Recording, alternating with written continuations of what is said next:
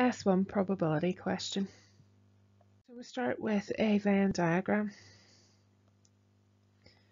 We have tea and coffee, and the only thing I can put in is that 36% drank neither, and that the probability that someone drinks tea and coffee is P.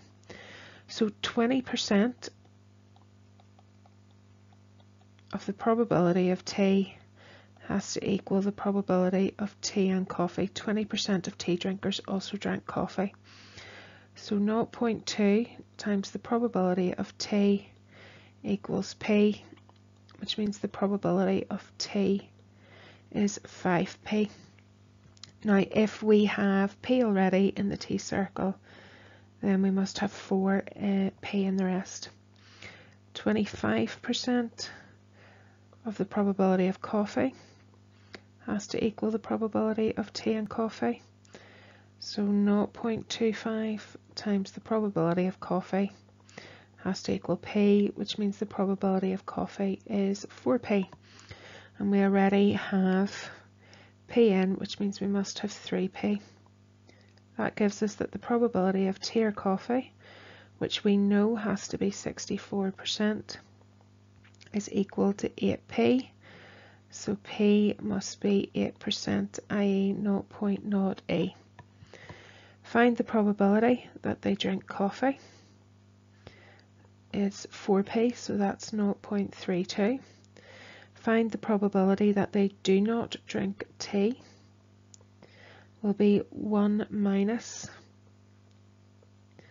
5P, so 1 minus 0.4, which is 0.6.